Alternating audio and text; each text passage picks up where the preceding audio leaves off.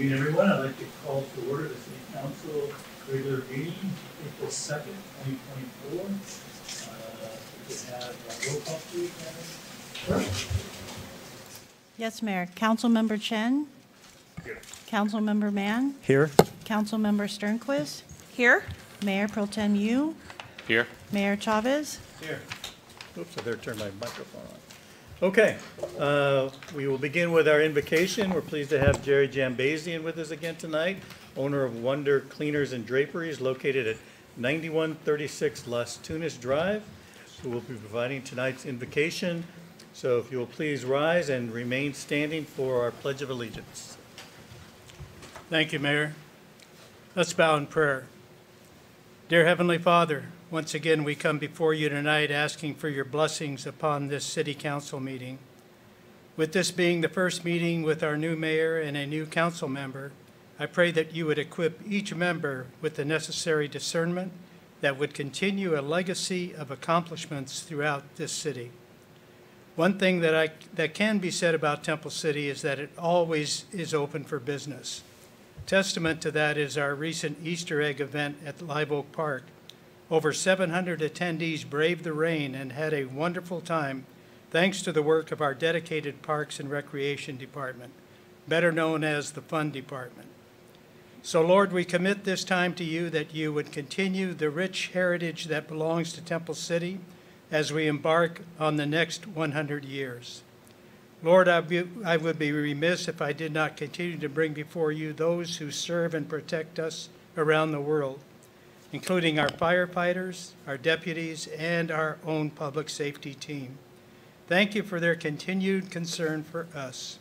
We ask this all in the name of your name and for your glory. Amen. Amen. Please follow me in the Pledge of Allegiance. I pledge allegiance to the flag of the United States of America and to the republic for which it stands, one nation, under God, indivisible, with liberty and justice for all. Thank you, Jerry. You're welcome. Okay, we'll now move on to item 5 on our agenda, our ceremonial matters and presentations, and I'm pleased to welcome tonight Gretchen Sterling from our Farmers Market to provide an update on the market activities. Gretchen? Good evening, Good evening. new council Good and returning mayor. It's nice to be here with you. Usually I'm a little later in the year. This year I did not get to go on one of my farm tours to a foreign country. I just decided I don't like long flights anymore. I'd rather, drive here from Pasadena in the morning. There's no traffic. It's great, but 10-hour flights are long past my time now. I think we started in 2011. We're coming up on 13 years. And it's time that we make a little expansion because we get enough customers to keep ourselves happy. But, last year was the first year we were able to get, through a partnership that I have with Hunger Action Los Angeles, a matching program for folks who use CalFresh. And we do, $25,000 to $4,000 worth of CalFresh for our customers, where I'm one of the few people you will ever meet who has authority from the government to produce and distribute currency, because the CalFresh program doesn't let you have dollar bills to buy from at individual stands like our farmers markets. In the grocery store, you go through the line, you hit the machine, and you make your transaction. Well, here you do your transaction ahead with us, so you have legal currency. You go to the farmers and you pay your CalFresh money and you get your product. But because last year we were able to start with Hunger Action Los Angeles, we do a match program. So for the first $20, up to $20, I'll match dollar for dollar. So they get to double their benefits and deal directly with farmers. So last year, for this half a year, we had over $3,000 that we gave away and was used for fruits and vegetables. And it doesn't matter which community, but most of our customers are from Temple City. Few from Arcadia, but mostly Temple City. And so it's really nice to have returning people come and making that relationship with farmers, because I want you all to know where your food comes from. That is my goal in life, is knowing where your food comes from and making sure that you are getting the best quality that you can and the freshest. You know, when there's a recall of eggs and Trader Joe's has their eggs recalled, it's because they're from Nebraska. I'm sorry. Everything here is from California, and we're really proud of the contributions that they make to our residents of your city and all of Los Angeles County throughout the year. The other thing that we want to do is we have always shied away from cooking on site, where we have farmers who can do additional things with some of their product, as well as other people who get the health department license in order to participate at the farmer's market and actually cook on site. So we're working towards that this year. We need a 3-compartment sink, which we understand the city has over at Live Oak Park, and we're going to see how we can get to be able to use that, get the permit for it, and utilize that for 2 or 3 people. You know, we would love to have popcorn, but you have to cook popcorn. You'd love to have some breakfast items, but you have to cook those things. And so that's where our direction is this year. We've also lost one of our original farmers. Last week was the last week for our Asian vegetable man from just out of Fresno. He and his wife have been with us all of these years, and his children told him he's too old to come. He's younger than I am, but he's too old to come. Aside from the fact that he gets up at 2 o'clock in the morning and starts driving. I wouldn't do that, but he has done that for all these years. And so he has retired, so we're on the hunt for a new Asian vegetable person. Weren't they one of the largest? They were one of our largest, and it's just, I'm really sorry to say that they're stopping just in front of sour leaf season. It's not an item that I am particularly well acquainted with, but many of our customers are, and they would stand in line and they would call and order in the middle of the week, and they'd come and get their box or boxes. I was here one day, some man drove from Las Vegas and got his 7 boxes of sour leaf. I didn't know it was that difficult to get, but obviously it's a very high demand product. So we're asking him if he has neighbors who are willing to make this drive that he's made every week for the last 10.5 years. Where is he coming from? Just north of Fresno, Oh, my goodness. in Madera. That's a long ways. That's a long ways. There's Yes. no one closer? Not much, Yeah. no. But there's different regions that grow different things really well, and what he grows really grows well in the Fresno area. So it's, you know, we have, and I have to tell you, my very favorite time of the morning, because I did not grow up here like Selena did, is when I'm here and the parrots fly over. And I'm all excited, oh good, the morning is starting, and she's going, "Yarr." But I think it has to do with it didn't wake me up as a teenager, maybe. But that's my very favorite part of the Sunday morning, is being here when the parrots fly over. We're doing well. Has like the I say, rain affected you at all? Has the rain affected? Of course, the rain has affected us, and things don't grow as well, or they're not on time, or they get, if it's too late in the season for it, they get waterlogged. Some of the strawberries haven't been real good because they haven't had enough. The man who comes from Santa Maria, he gets a lot of water, and that's at the wrong time, and then the berries don't taste quite as good. And hopefully rain is over soon for us.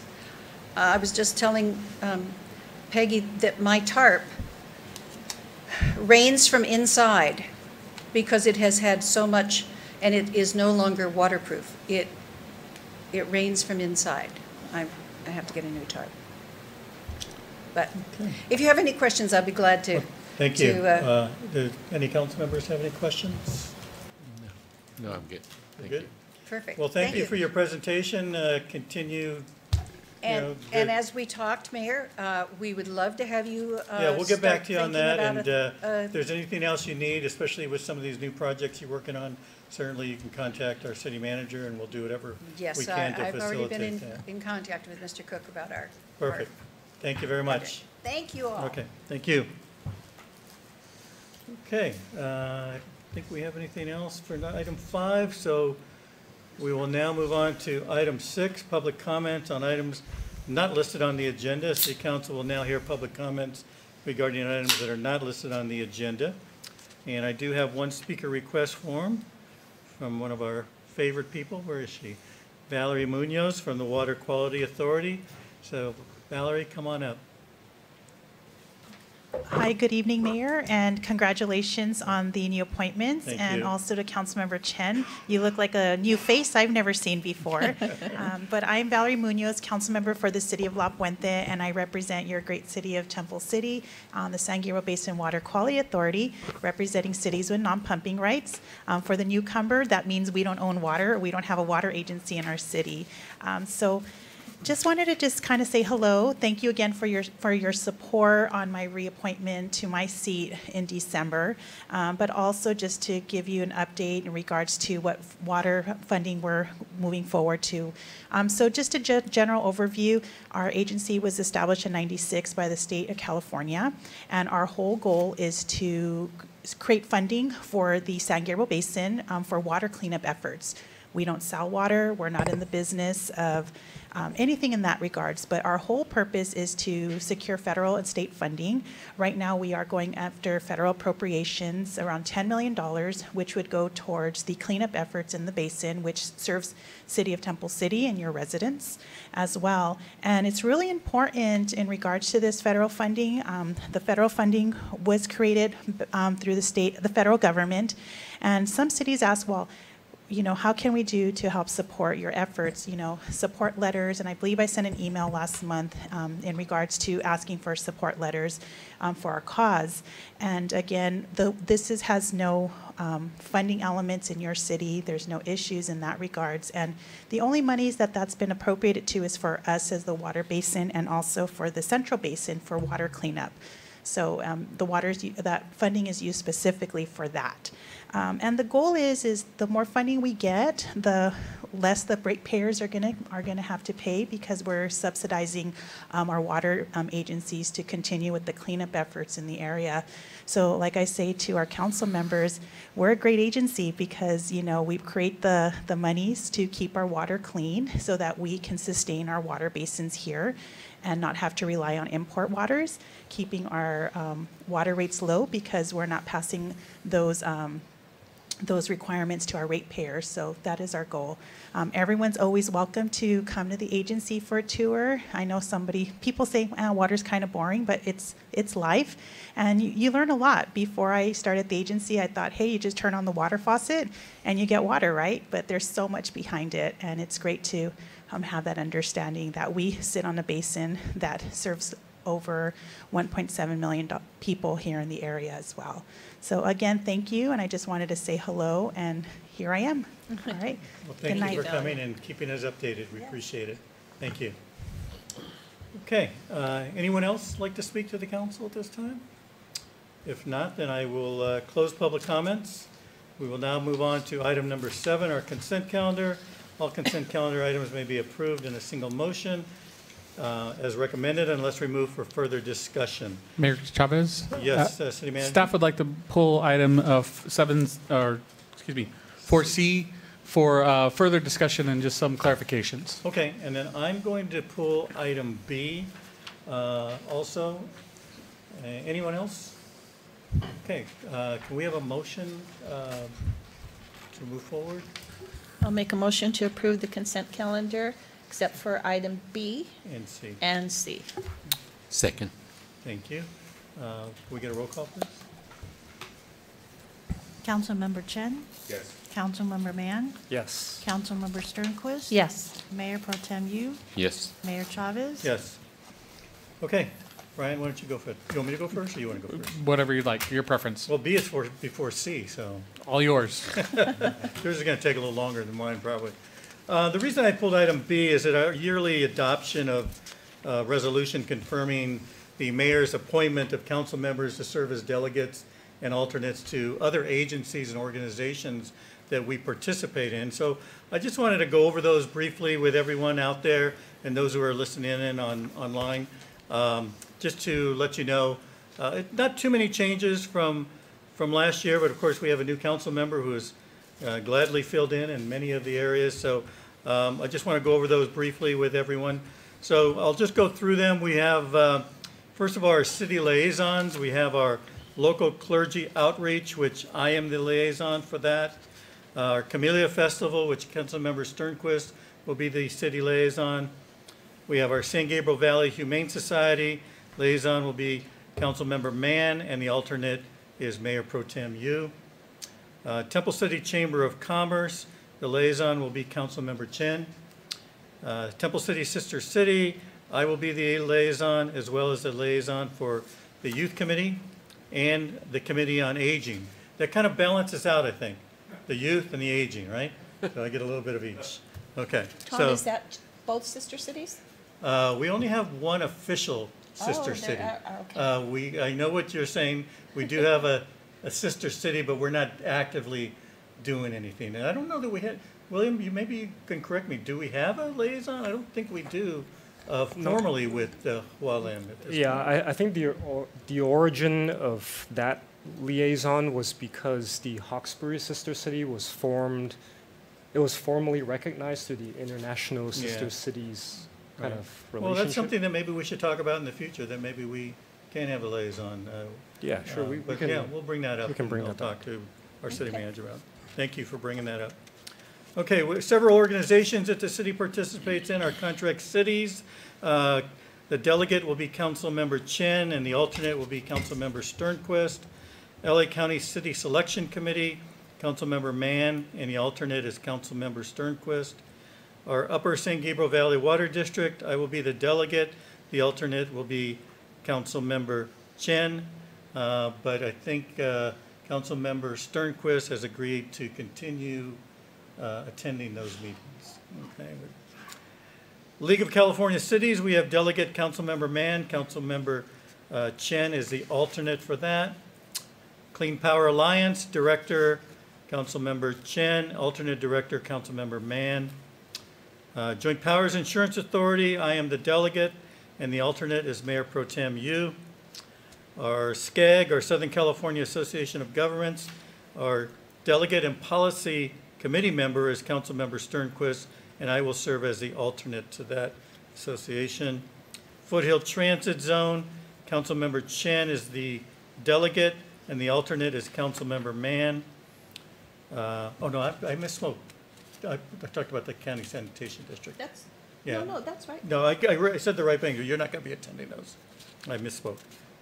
That's the LA County Sanitation District.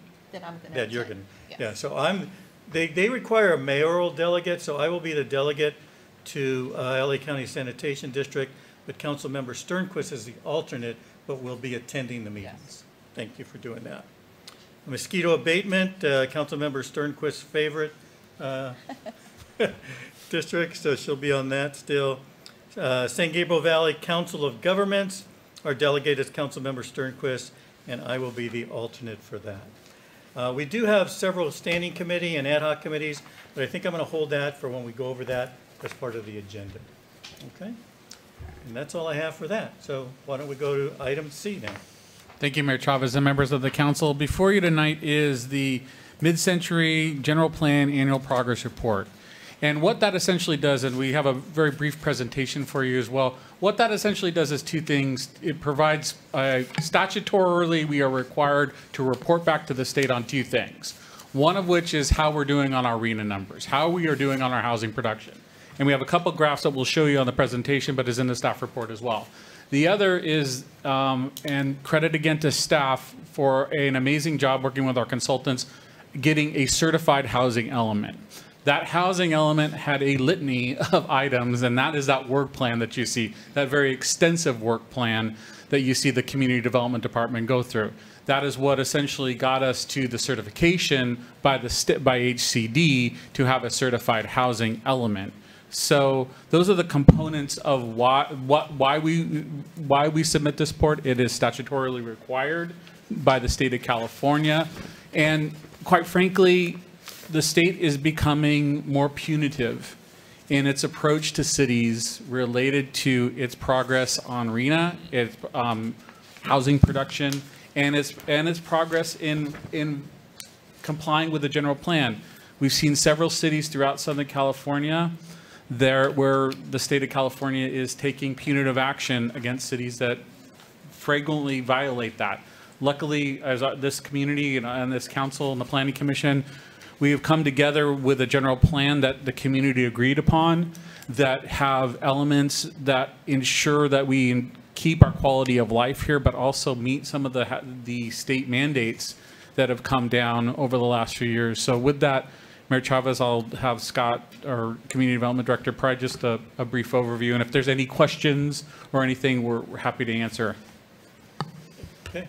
Excuse me, Mr. Mayor, could we get a motion on item B before moving on to item C? We usually do them both at the same time. Perfect, thank you. Thank you. Yeah, I didn't forget about it. All right. Thank you. So, good evening, Mayor and council members. The first part of the staff report that was submitted includes a list of the items that we've performed in 2023. There were 13 different items that we moved forward on that brought us into compliance with the housing element that calls for certain programs to be adopted. So there's a list here, and so some of those things were to let religious institutions in the city know what their rights are to build housing on their sites. We created some informational brochures. We drafted some ordinances, and of course this was all done with the help of some consultants to help implement the programs under the housing element. We also developed some applications for SB 35 projects. We looked at evaluating the awareness in the community about housing rights. We looked at temporary rent subsidies and prepared a draft ordinance on anti-idling. That's for large diesel vehicles. And then in addition to those were the housing programs that we moved forward on. In addition to that, there were also other things outside of the housing element, and those included the approval of the objective design standards in the R2 zone, a series code amendments, Series C code amendments. We amended the SB 9 ordinance. The Planning Commission and the City Council also reviewed and approved an ordinance regarding artificial turf.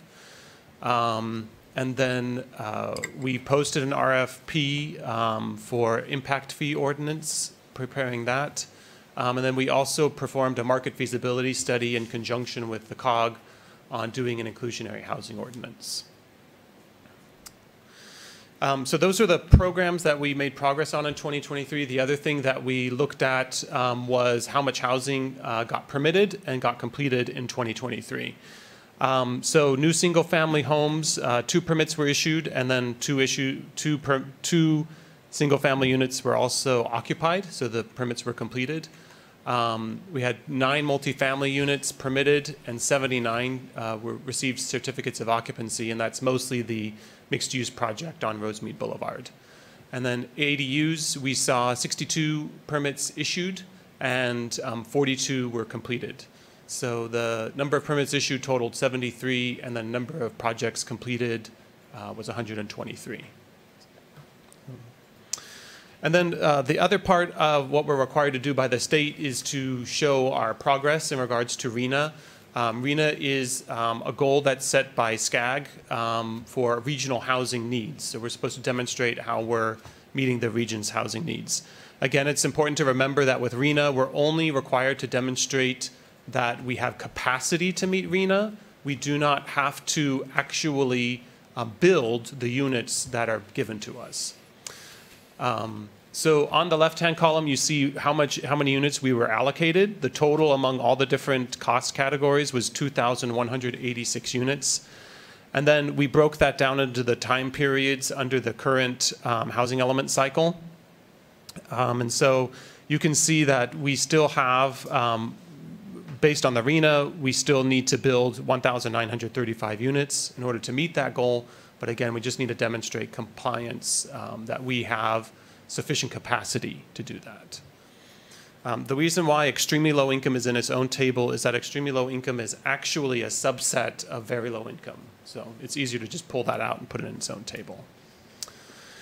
So the way we demonstrate that we have capacity is we run it through what's called the site inventory table. And so that top line there is the same numbers you saw on the last slide, which was the RENA numbers. So for instance, we would need to build 837 above moderate units, or a total of 2,186 in all the different income categories. Then the next two rows are like the credits we get toward that. So during that period, we've built 275 ADUs. We've entitled or proposed 166 projects. I'm sorry, that wasn't under the housing element. We expected to approve 275 ADUs. We expect to, at the time, we had 166 projects entitled or proposed. And so that last number there that says remaining RENA, that bolded number, that's everything else that we need to build. And then the site inventory, there's a very parcel by parcel analysis that's done to demonstrate that we do have capacity on specific sites to meet those numbers. And the important thing to see here is that the remaining RENA allocation is 1,745. Looking at the sites that we have room for 2,135 units. So we actually have a surplus of inventory of 390. That's where we want to be. You don't want to get into the point where you have a deficit. Otherwise, then you have to rezone properties. So keeping that number up is what we're looking for. And that was part of the reason when we went to the general plan process. So we were so concerned about having to upzone areas that were not traditionally needed to be upzoned, our single-family homes. I mean, we made a true value choice about where we put the density. And you're seeing that manifest itself in some of the developments that we're seeing today. And again, these are RENA's numbers. These are good faith efforts for us to try to get there. But there are practicalities of, for example, the marketplace, what the market can actually bear. And so, but I think what these numbers show, and we've argued, and we will continue to talk with HCD about as we go through the review process again in about 5 more years, that we're making efforts towards this. We're trying to meet those requirements. We are not trying to be scofflaws, for lack of a better term, in dealing with the housing goals of the state. And then the last section of the staff report demonstrates our proposed work plan for 2024. The first few are to bring us into compliance either with code or with the general plan programs and policies. So one is to update our subdivision regulations to continue forward with the objective design standards program. The council asked us to look into doing template ADU plans, so that's in the work program. And then continue to work on that impact fee study that we received a proposal for. And then the remaining ones are programs that are in the housing element. In order to get a certified housing element, these are the programs that we agreed to.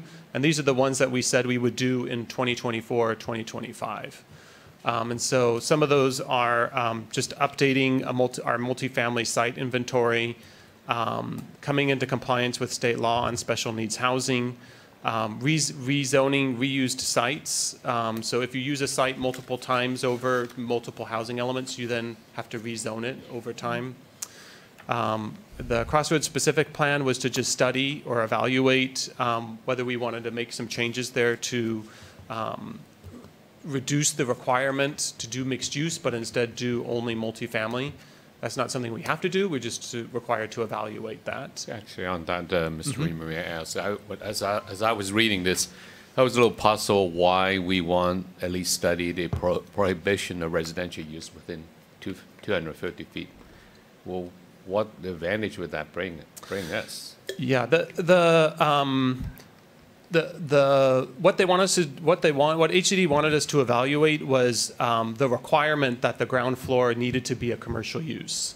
So they wanted us to look at whether further away from the major intersections, we would be willing to allow a standalone multifamily instead of mixed use.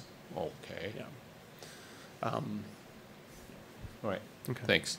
Looking at infrastructure grants, the idea there is that if we can put some grants in place for infrastructure that helps reduce the cost of development. We need to update the ADU code to make sure that it's in compliance with state law, which is honestly a moving target. Density bonus provisions, we need to make some modifications there because there's new density bonus bills. We talked about, we've done a study of inclusionary housing policies, so that's probably one we can check off the list. Enhanced density bonus, again, the program was to look at whether we would be interested in doing an enhanced density bonus program. So we will evaluate that. We need to amend the zoning code regards to community care facilities, eliminate a minimum floor area standard in the R3 zone. That's also a requirement of state law. And then evaluate a safe parking program. Our sewer reconstruction fee needs to be reevaluated. It treats projects that are 1 to 4 units in one way and anything more than 4 units another way. And it means that we're not going to recoup the sewer costs for very large projects. So that's something we need to evaluate. Farm worker housing, although it's not an issue in our city, there is state law that says we need to come into compliance with it. So it's just one of those things we've got to do. To look at parking requirements for smaller units. If we reduce parking requirements for smaller units, that would perhaps get us more smaller units. Again, this one is just to evaluate that idea. SB 9 compliance, we've complied with a portion of that. We need to finish the study on SB 9. And then there's, the state asked us to look at our condo conversion restrictions and perhaps set a standard by which we would modify the condo conversion requirements. The state wants us to keep more rental housing and doesn't want us to have more conversion to condo. So that's something that we need to study. Scott, yeah. I'm a little confused with that. Okay. The state wants us to, say that again? The state wants us to have a good share of rental housing in addition to for sale housing. It makes no sense with the requirements that the state imposes on municipalities to create more affordable housing, and they consider ADUs. I mean, and they want more home ownership. It's part of it's, and again, that's why this process is the evaluate. We did not say we shall. We said we will evaluate, and that's really the checklist that HCD went through agency by agency, and every agency got emphasized something different than others. So this was kind of the litany list of things to say.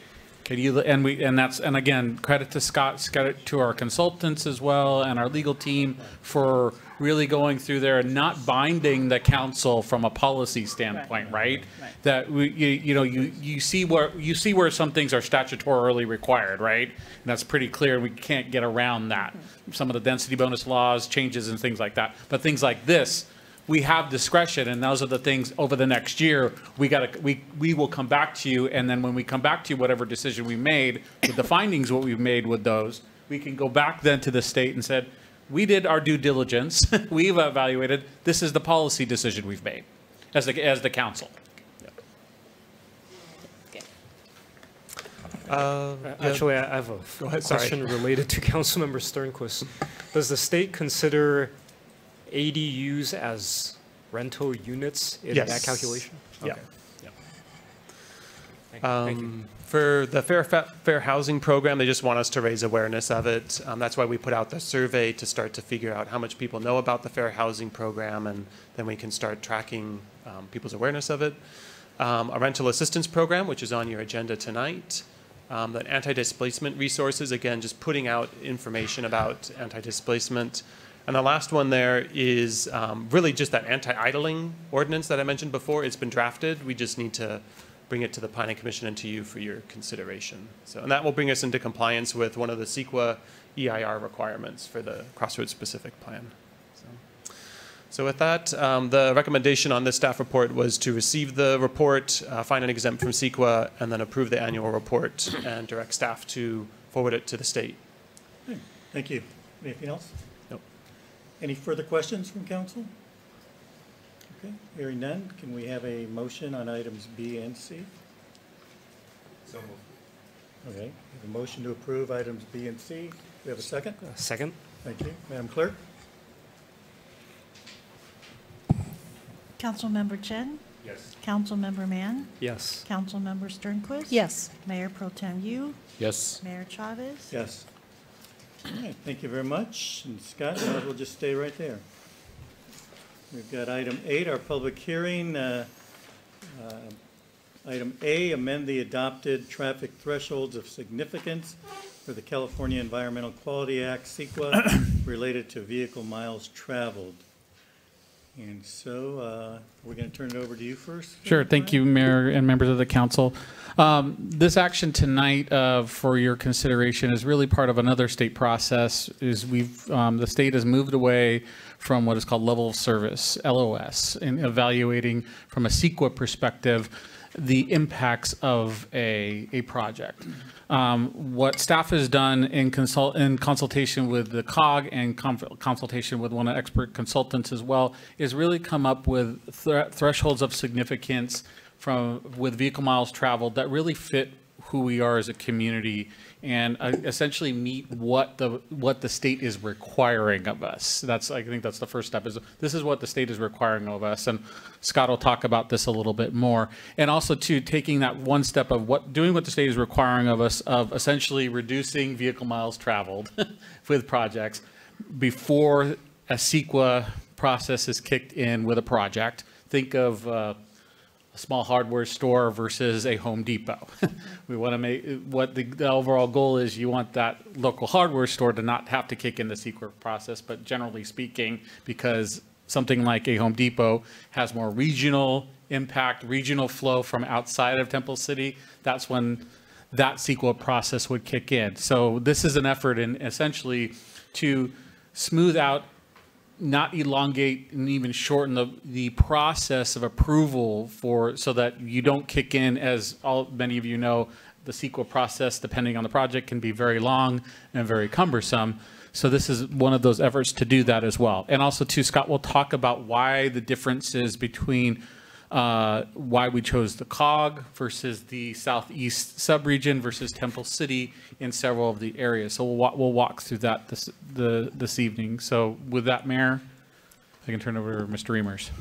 Thank you, Mr. Reimers. Go ahead. So just as a matter of introduction, I wanted to pull back to the general plan. And the guidance under the general plan was to help improve air quality. And the VMT thresholds that are before you tonight will help reduce air quality by reduced vehicle trips. It was to improve the land use mix and a balance. So the idea was to create a balanced mix of different land uses. When those are more in balance, then people aren't traveling as far. If you have one community that's all commercial, then people have to come farther because there's no residences in that community. So having that land use mix and a balance of that helps reduce VMT. And then the mobility goal was to create a sustainable transportation system. And a large part of VMT is reducing greenhouse gas emissions and reducing air quality impacts. And that helps create that sustainable transportation network. So the council action for you tonight is to adopt new thresholds of significance under CEQA. And for the public here, I know that's a really weird thing to say, a threshold of significance. What does that mean? Well, what we're talking about is the California Environmental Quality Act. And the purpose of CEQA is not to stop projects. It's not even to stop projects that have a bad environmental impact. The purpose of CEQA is to review a project's impact and then to disclose those impacts to the community and to mitigate them to the amount feasible. So it's to review it, to mitigate it, and to disclose it. And by mitigate, I mean to reduce it. So you can approve a project even if it has significant unavoidable impacts. That's completely possible. The goal of CEQA is really just to make sure the public's aware of the decision that was made. So there's And is that to give them an opportunity to object or yes. take whatever action they deem? Yes, and part of if you're adopting an EIR because you have a significant unavoidable impact, the council gets to make a decision, is this project coming with community benefits? And then it opens up that conversation about the benefits that the community sees along with the negative environmental impacts. So there's 4 different types of impacts under CEQA. There's no impact, that's clear. There's projects that are less than significant, and in those cases you'll hear planners talk about a negative declaration. There's projects that are less significant when you have mitigation measures. So if we put these mitigation measures in place, it reduces that impact to less than significant. That's called a mitigated neg dec. And then the last one is when you have a significant and unavoidable impact. And that just means even if we put mitigation measures in place, we're still going to have some significant impacts. And so the threshold of significance is where you move from a less than significant impact into a significant impact. So visually speaking, your first section is no impact, and then your next section would be a less than significant impact, and then on the top level you would have a significant impact, and the location between the less than significant to significant is your threshold of significance. And so that's what we're talking about tonight, is where do we want to set that threshold of significance in terms of vehicle miles traveled. Mr. Reamer, perhaps you can also mention we often see a lot of projects that are categorically exempt. So how Yes. that tie into what Yeah. you just talked about? That's great. So before you even start to ask yourself whether a project is going to have significant impacts, some projects are already categorically exempt. And in our community, many of them are categorically exempt. If you're doing an addition to a house, if you're building a new house, those are categorically exempt from CEQA. Even a 4-unit condominium subdivision is exempt from CEQA. So many of the projects that we do, even our mixed-use projects, there have been exemptions under CEQA that they can rely on. Some of those exemptions still require a minimal amount of study that's done, but many of our projects are reviewed, are exempt from, so yeah, maybe one project a year goes through this formal process.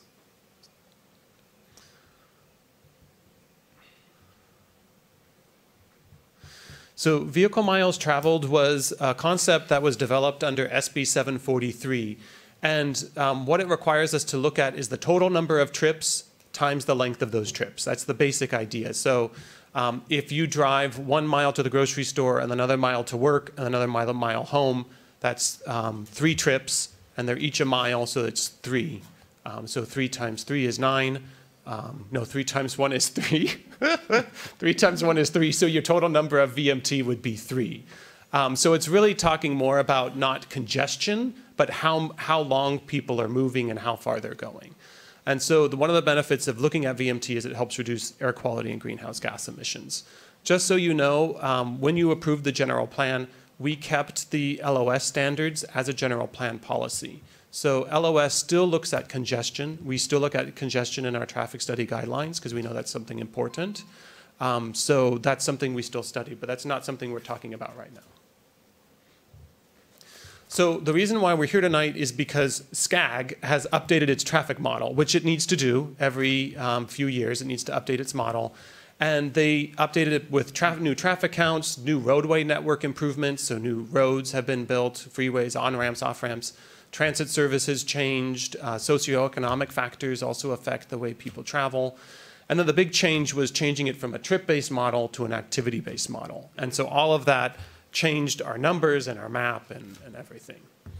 So what I need you to know tonight is that for the most part, what you had previously approved when it came to VMT is not changing. Most of what you did is not going to change. We're going to still keep screening out local serving projects. So local serving projects don't increase VMT. They likely reduce VMT because instead of driving to Pasadena to do something, you're now driving to Temple City. That reduces the number of vehicle miles traveled. So all of those local serving projects are already screened out. They don't go through this review. And so those would be any retail or commercial project under 50,000 square feet, local parks, daycare centers, churches, those types of things. Why the less than 50,000? Is that? That was just guidance. Yeah, that was guidance by the state. Yeah. We're going to keep screening out projects that are already in low VMT areas. If if you're building something in a low VMT area, then you're likely just only going to reduce low VMT. Projects that are in transit priority areas, those will keep being screened out, and affordable housing projects will keep getting screened out. Projects that are not screened out need to have a baseline set. So we need to compare the VMT impact of this project to something to see if it's having an impact. And so what we're doing is we're comparing the project's VMT to a baseline VMT. And when we set a baseline VMT, we're looking at the average VMT of some area. And that's the question before you tonight, is what area do you want to compare projects to? Do you want to compare the project to the city, to the sub-area of the COG, which for us is Alhambra, San Gabriel, Temple City, El Monte, or do you want to compare us to the whole COG region? And there's benefits to choosing different areas for different reasons. So the staff is recommending the following. So there's 3 different types of VMT. So that only further complicates this. I apologize. There's 3 different types of VMT. One is VMT per employee, and then there's VMT per capita, and then there's VMT per service population. So for VMT per employee, the thing to focus on is that we're recommending that we would compare it to the VMT in the southwest sub-area. In VMT per capita, we're recommending we compare it to the city, and then the VMT per service population, we're recommending that we compare it to the COG region. So what is the southwest sub-area? The southwest sub-area are the cities in Alhambra, San Gabriel, Temple City, El Monte. All right. Yeah. Okay. So I think I can go to the next slide. So the reason why we're recommending that allotment, and I know it seems strange, under state law, we're allowed to select different regions. We don't have to pick Temple City across the board or the whole COG region across the board. They said that we can choose what we think is best. But in alignment with the general plan goals and the specific plan goals, we believe that what we've put before you tonight will make it easier CEQA process for projects that limit VMT. And so that's I think what we're looking for as a community. We want to see growth. We want to see growth that's compliant with the general plan. And when it is compliant with the general plan, that will go through an easier CEQA process. It's less likely to trigger that threshold. Projects that cause a huge jump in VMT, we want to do additional analysis on that to make sure, are there ways we can reduce VMT? And we can talk about what those mitigation measures might look like if you want. Now, it's important to know also that SCAG changes the trip model every few years. So that we don't have to come back every 2 years and have this discussion, or every 4 years and have this discussion, the direction that's in the resolution would be to continue to use the highest of the city, the sub-area of the region. So that's what we're proposing tonight. In each of these items, we're proposing you to use the highest, which is the southwest sub-area, the city, and the region. And then when the SCAG numbers change based on the update, we would continue to use the highest in the future. So the recommendation... Is that yep. just so you don't have to come back every 2 or 4 years and bore us with this? Or? Yes. Because we don't mind. I mean, well, that's I mean, job, unless the policy changes with the council, okay. It's our understanding that the policy is to move forward with the general plan and not to upset it. Right. If we get a new policy direction from you, then we can always come back and reassess the VMT thresholds. Okay. Yeah. Thank you. So basically, the recommendation tonight is to adopt this resolution. That adoption will approve those VMT standards that I talk about, and then we'll update the traffic study guidelines as well.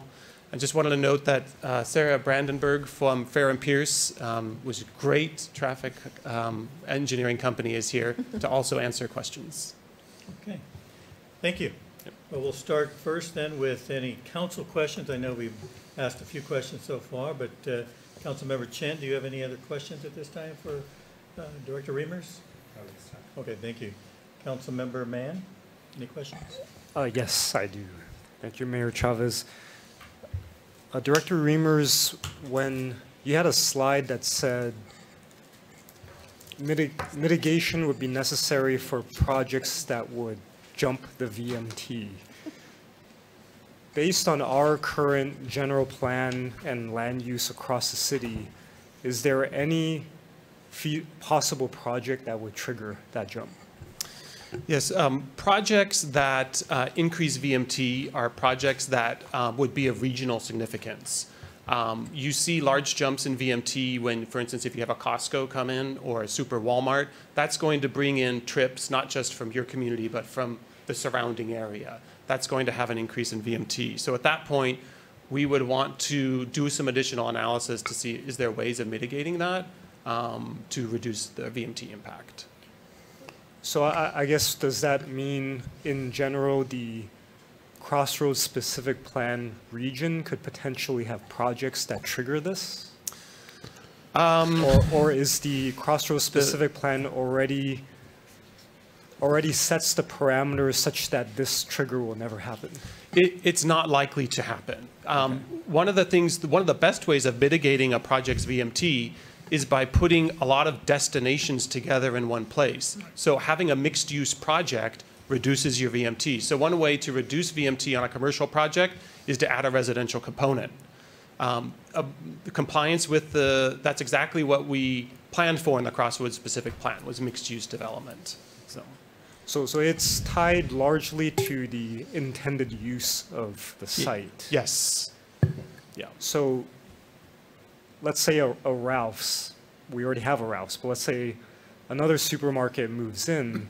Is that an example of something that would trigger this jump in VMT? Or it's not likely because a grocery store is most likely to be local serving retail. Okay, so I was trying to get a sense of what is the scale of the use before this jump is triggered. Yeah, I'm not sure what that is. I don't know, Sarah, if you have some experience reviewing CEQA documents for projects that create VMT impacts. Do you have some examples that we could talk about? Sure. Yes, Sarah Brandenburg with Fair and Peers. Good evening.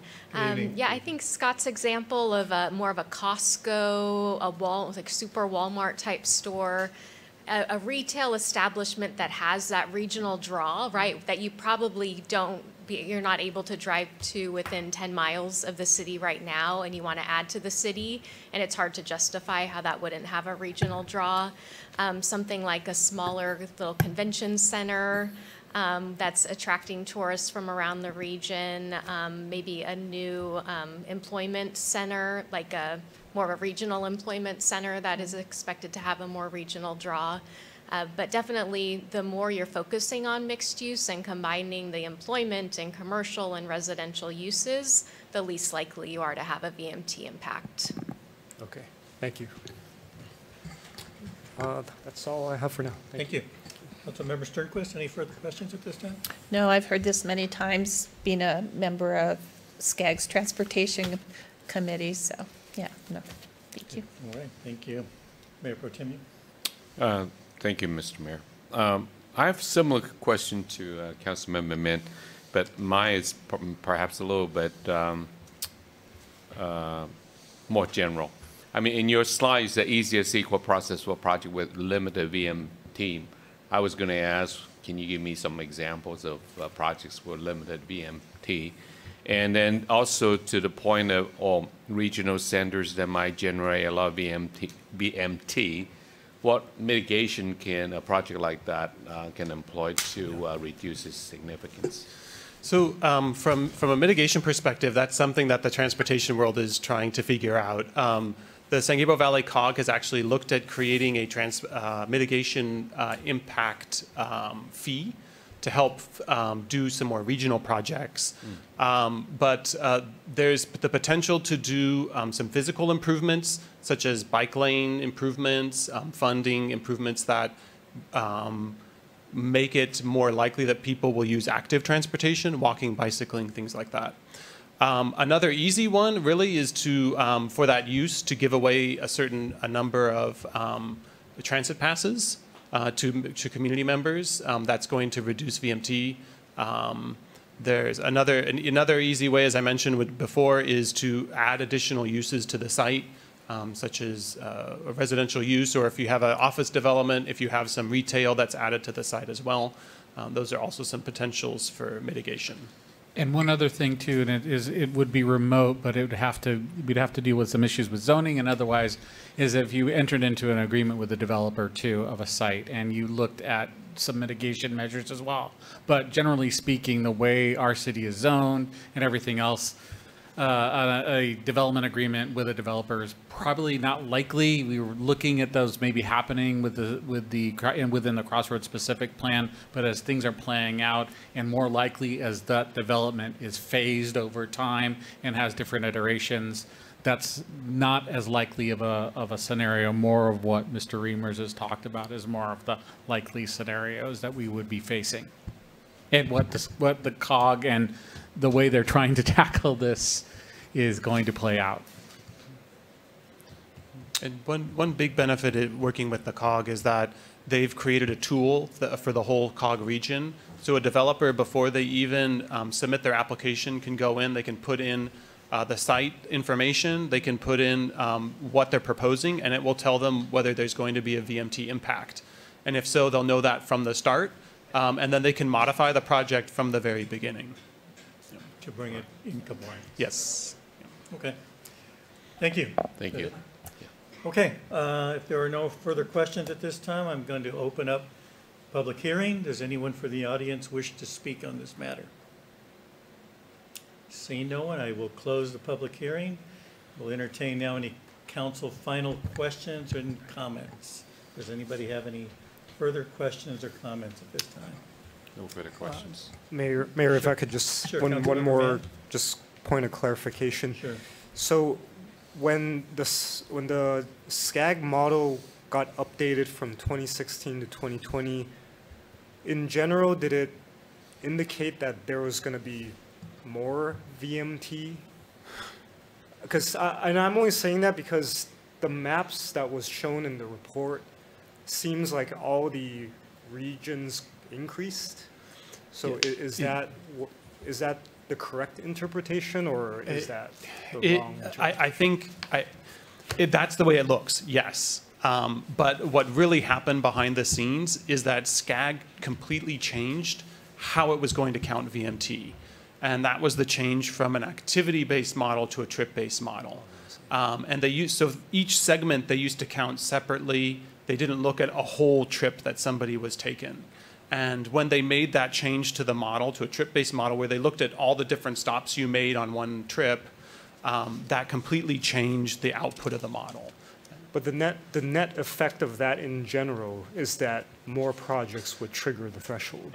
Go ahead, Sarah. So it's true that the new SCAG model is calculating VMT slightly differently. However, all projects are compared to a consistent baseline, right? So the SCAG baseline used to be here, let's say. Now the baseline's a little bit higher, but your project is also using that new model. So it's an apples to apples comparison. Everything's a little bit higher in the new model. So the project might have a little bit higher VMT, but the baseline is also a little bit higher. So projects are not expected to be more or less impacted because of the new model. Oh, Just I a see. new way of calculating Okay, the VMT. thank you. Anything further? So I thought the bar exam was tough. Kind of pales in comparison to what you've just been saying for the last 15 minutes. So, And you should see it, SCAG, when you have 88 members No, I don't plus think I'd wanna sit trying through to that. discuss this. So the bottom line for me in this is basically we've chosen these numbers so it's less likely to trigger this threshold that Yeah. we're talking about. Yes, sir. So that's a good thing. Yes. Okay. Yeah. All right. I don't have anything further, so unless there's anything further, I'm ready to entertain a motion. Just perhaps Oh, go ahead. just perhaps a Mayor small Protem. clarification Go ahead. question is already in the Mr. Cook's email to us, but the 15%, how did that come about? Yeah. So just really quickly in that table, you saw 15% used under each scenario. 15% is not a number that we really should or could change. That's a number that's specified by the state.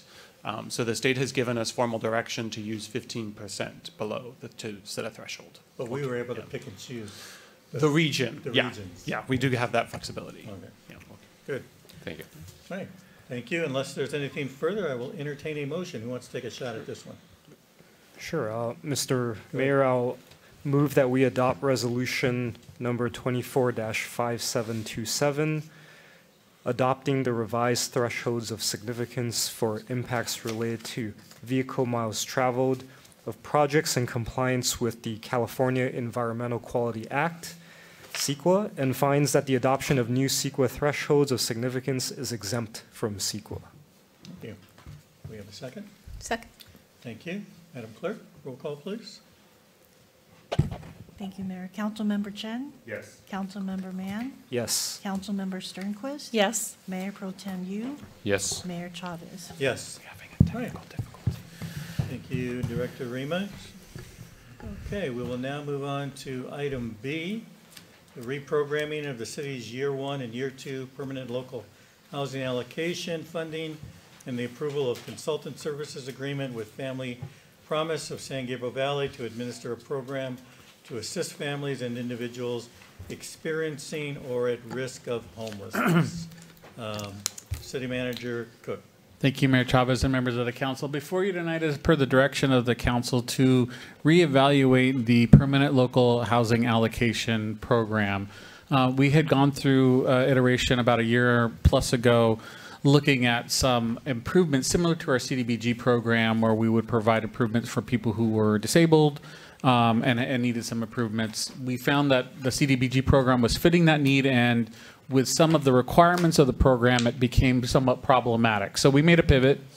Council authorized us to do a notice of availability to the nonprofit community to provide services to those who are at risk of homelessness, to provide them with similar things to what we did during COVID, where we received allocations for rental assistance for those during COVID time, during the pandemic, who were out of a job, couldn't make rent, kept them in their homes to keep them safe. In this case, the permanent local housing allocation, which is the state funding that comes that we need to spend, would enable us to do a similar type program with a qualified nonprofit. And we had 2 responses, and we're recommending Family Promise, who has extensive experience throughout the San Gabriel Valley, providing those resources, both from a counseling standpoint, a financial literacy standpoint, to help people who are on the brink of homelessness.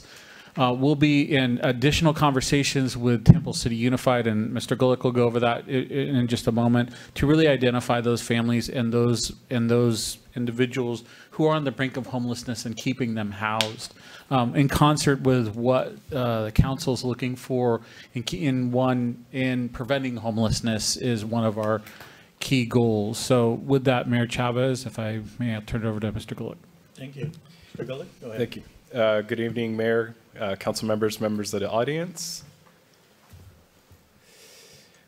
As Mr. Cook mentioned previously, on December 5th, this was heard by the City Council, directed staff to reprogram the PLHA funds to assisting families experiencing homelessness or at risk.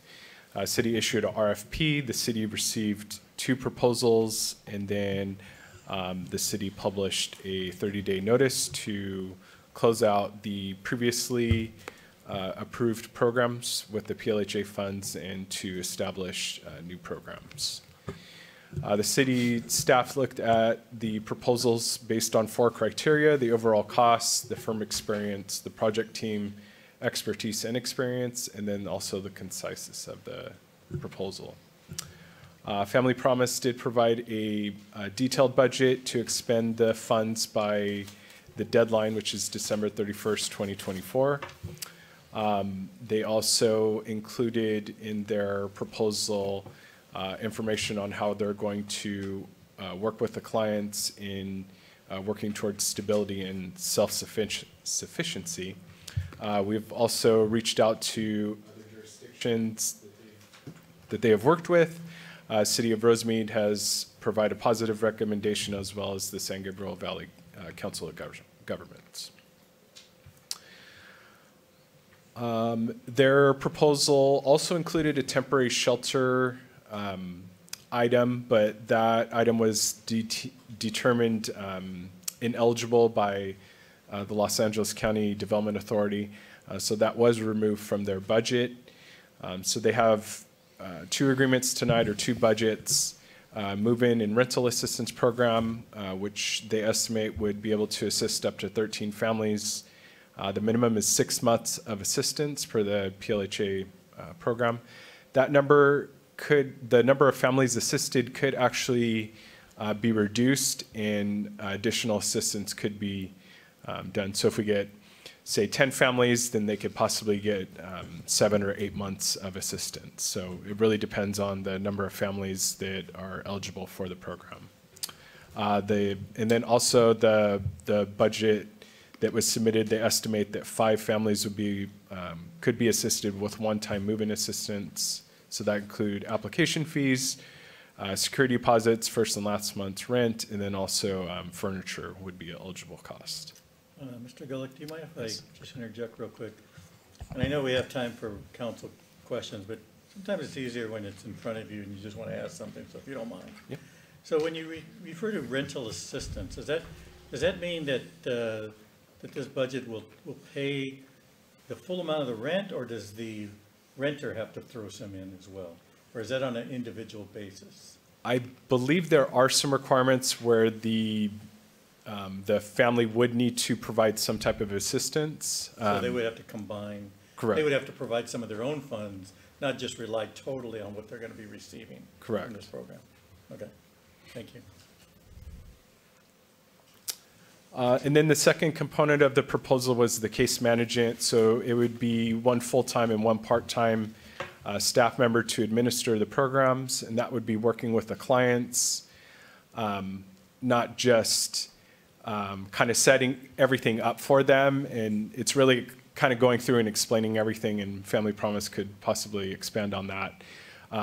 But you know, they really focus on providing that collaborative approach with the clients, educate them about financial literacy, and then providing them with support and setting goals that are achievable. And then they're also have included program marketing and outreach. They do have limited funding or capital, so they did request an advancement of $50,000. So that has been included in the budget as well. And that's for both? For both of the programs, so combined. There would be no fiscal impact for this action. These funds, again, are funded from the PLHA funds.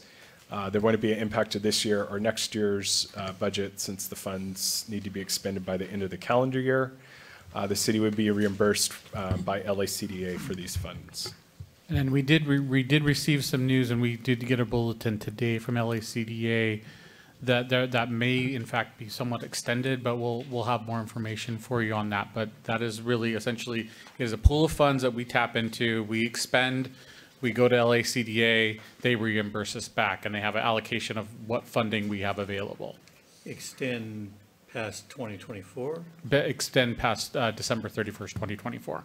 So we'll get more. That was going to be one of my questions, is what happens in 2025? So in 2024, so this years 1 and 2, we have the total amount of available funding that LACDA is holding, you know, for Temple City that we can get reimbursed for the programs that Family Promise administers and the benefits they provide. If we don't use that total amount, that would go into back into the larger state pot for LACDA and the state. So we wouldn't be per se losing money, but our goal is to, if someone has allocated us a certain amount of money, we want to be able to utilize it. But we're going to rely on the expertise of our consultants, Family Promise, to really know what's out there in the community. We have an idea what the needs are. We're going to work with Temple City Unified School District as one of our partners to identify those families who are at risk, so that we'll know, I think, but we'll come back to you with some progress reports as well, or I'll provide those in my city manager's report to you as well, to just kind of give you an idea. Hey, the first 3 months we already helped 6 families and we're ramping up, or 3 months it's been a little bit touch and go. We'll see where that goes. But what this does is enabled us to use that fund with a qualified, well-established partner that who works in the surrounding community and can provide this going forward. For the future years, I mean, this is our test case in going forward with this program. We haven't done a program like this before. Mr. Gulick and Mr. Reimers did an excellent job during COVID with our rental assistance program. This is a bit different, though. It is a lot more of I would call a wraparound service program with the financial literacy, helping these individuals, you know, provide for that gap that they need to keep their housing, but also helping them with financial literacy and other services that they need to provide. So we'll know how it's working, you know, 3, 4, 6 months. So for your question, Mayor, for 2025, theoretically, you know, if things are moving forward and at a good pace, we would come back to you with with an amendment for this service for another year as well. And when will we know what the funding will be for 2025? I'm not sure, Mr. Gulick, do you know when they have a schedule, when the funding's available, or what the funding schedule is? It's kind of hard to enter into an agreement if we don't know what we're going to be using to agree with. Yeah, our year 3 funding, we know the amount, which it would be $254,620. That would need to be expended by the end of 2025. Oh, okay. Yeah. Good. Okay, thank you very much. Does that conclude your report? Yeah, so just the recommendation would be to close out the previously PLHA funded program, the Residential Assistance Modification Program, we called it RAMP, and establish the 2 new programs, approve the 2 agreements with Family Promise to administer the new programs, and then authorize the city manager to execute the 2 agreements. Right, and representatives and the executive director from Family Promises here. I think you met her before, or yes. 4 of the council members had met her before. So, thank you. Okay, well, why don't we start with council questions, and why don't we start to my right, Councilmember Sternquist. Are there any questions at this time? A couple of questions on the program. Can you go back to the previous slide that shows the 2 programs? In the rental move-in and move-in assistance program, now, when they're given the assistance to, you know, given the deposit and then the application fee, first and last month rent, security deposit, furniture, etc., say they decide to leave, the family after 5 or 6 months relocates out of the area, out of state, who gets that security deposit back? Does it go back to Family Promise? thank you.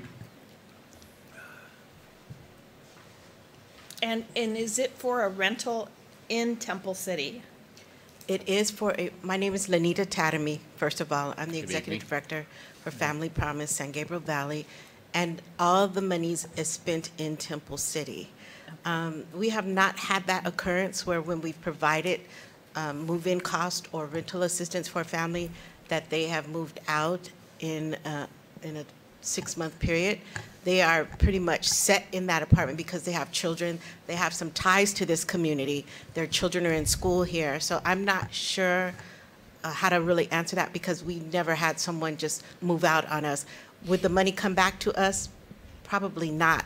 We would probably have to do some kind of agreement with the landlord that says if this family moves out and everything is okay with the apartment, then please refund the money to us. That in turn we will refund it to you. Maybe we could work something out in that manner. So is the rental agreement with the family themselves and the landlord? The rental agreement is with the family and the landlord. The money goes to the landlord. It does not go to the family.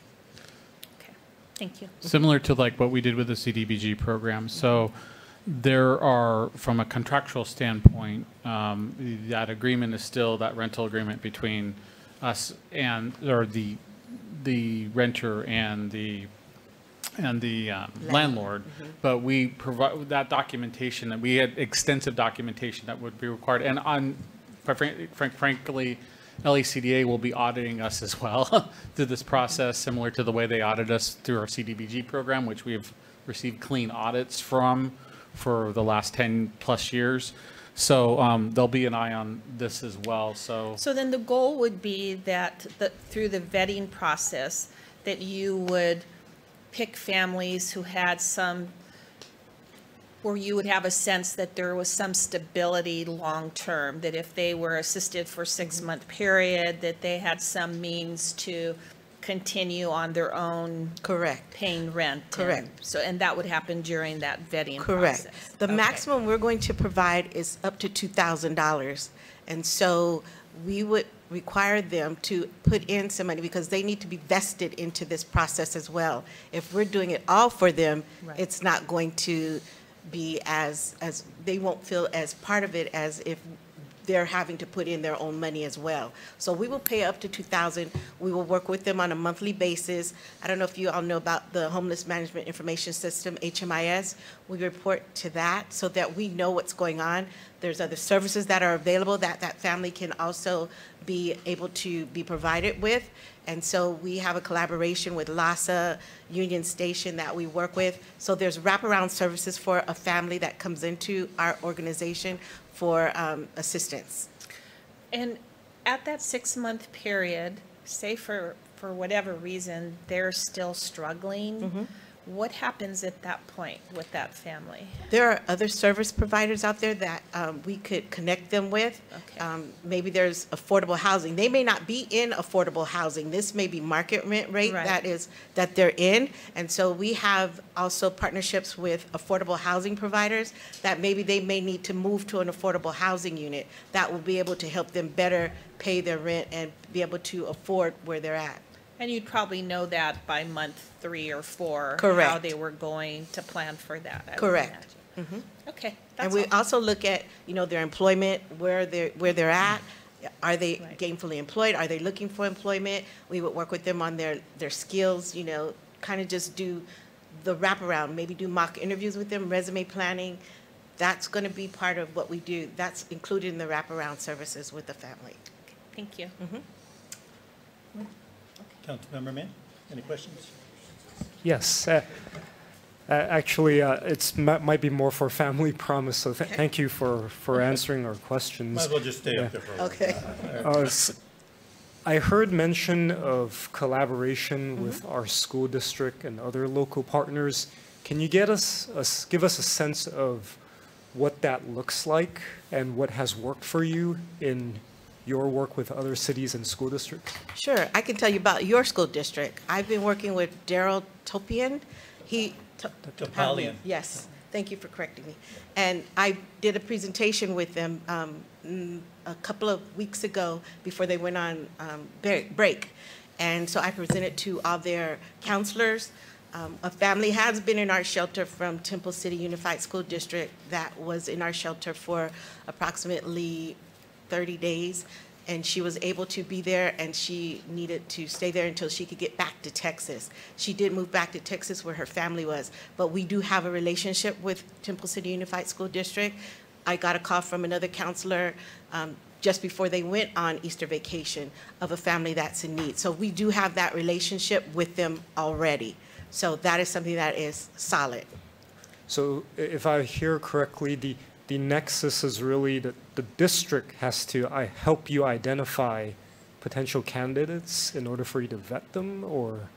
The district will help us. The Temple City Homeless Coalition has also forwarded someone to us that before we even received this grant, we helped them with move-in assistance. So we've already helped a family from Temple City that needed to have move-in assistance. So we have relationships with some of the nonprofits that serve Temple City residents. So it's just not the school district. That is one place that families will come from that we will be vetting, but they come from various places that are here in Temple City, and we will be outreaching and doing with some of the churches. We did a presentation at the Homeless Coalition. Julie, our president of the board, we went and we did a presentation. So we have that relationship here in Temple City already, and we're working with Pastor Martin, the church right here. So we have relationships throughout Temple City we are just ready to go. Okay, great, thank Okay. you. My next question, I'm not sure who would answer this, but it seems like there's obviously a finite pool of money from PLHA. Do we know if other cities or agencies, I guess, fund such programs with monies beyond PLHA? Like, let's say if there's great success in a certain program and it's proven, it's documented, et cetera. I mean, here we're looking at 13 families with rental assistance for 6 months and 5 families. And it just seems like a very small impact. I mean, it's still better than none, right?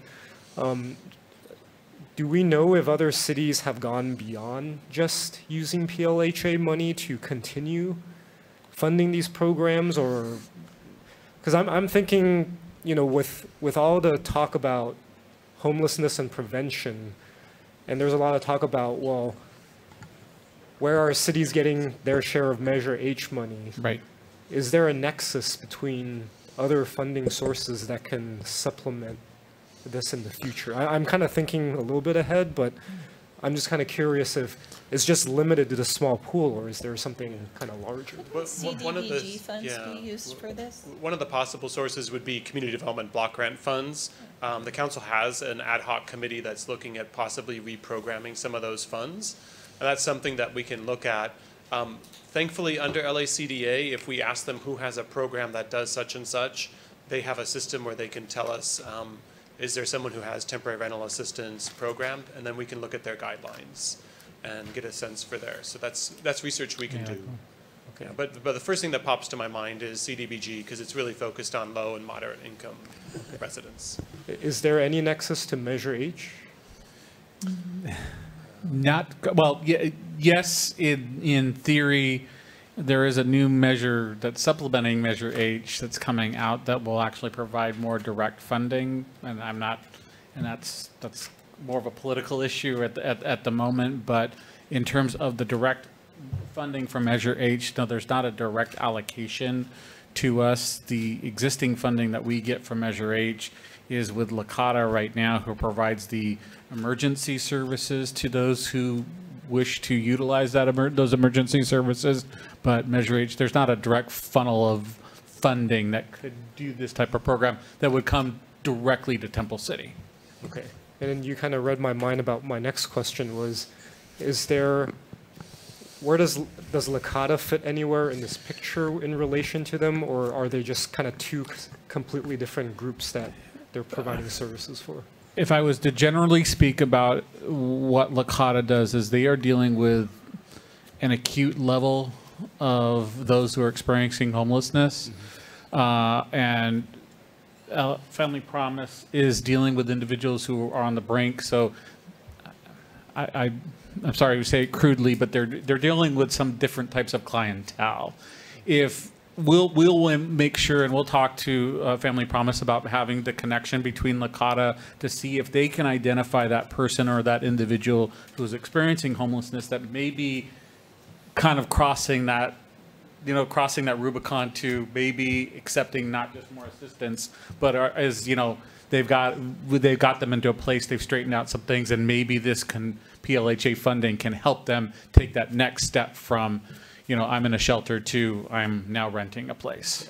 Yeah, because I think that's an important narrative that we need to kind of understand or get a better grasp on. Because I think in general, perhaps parts of the community kind of look at homelessness as this one broad category or one general category, whereas there's actually very distinct categories with different needs and different challenges. So I think for us what I liked to seeing from the staff report was the part about outreach and engagement. So I think I'm kind of jumping ahead of comments a little bit, but I think one of my sort of rhetorical questions or things to think about is keeping us aware of what that entails and what role we as the city can play in being more active in that aspect. So, and Councilmember Mann, what I would, although I was going to bring that up later, we still have our city-based homeless plan standing committee. I think that's something that we can look into further to answer some of those questions. That's a good and look point. into those things as well. I concur. That's a Tom, good point. was that Fernando? Yeah, that now. So we need to. It's you and I. You and I. Oh, okay. Okay. All right, thank you. So, thank you. Mayor Pro Tem, you, any questions at this time? Mine is really general. What's our plan after funding 2025? What does that look like?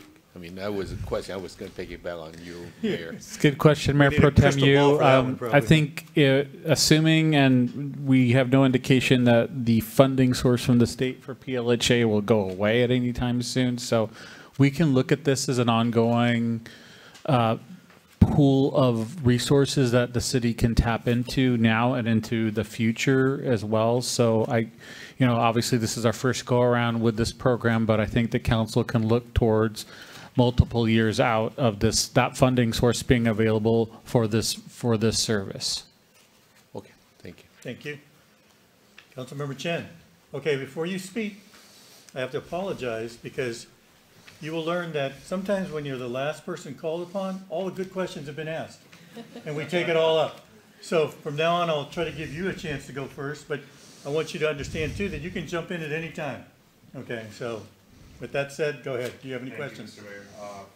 Just more of a comment. I think Councilmember Matt brought a very good, insightful perspective about the different populations of homelessness, and I looked at Family Promise online, and I see that there's a big presence, not just here locally, but I want to thank the executive director for taking time and being here, so that there is a face-to-face, knowing that there's a local lecture that's great to hear about the connection to the school district.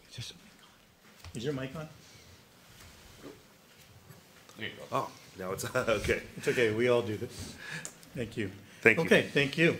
Okay, unless there's anyone else, oh wait, it's me, I forgot.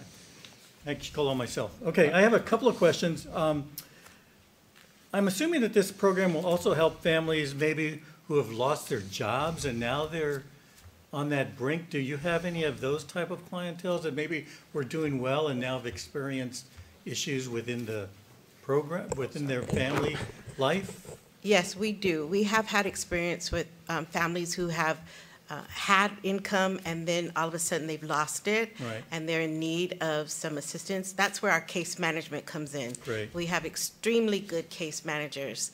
One is an MSW, so she is, and one is an LCSW. So we have very good case managers that work with families that are in crisis mode to help them to do resumes. We work with families to do resumes.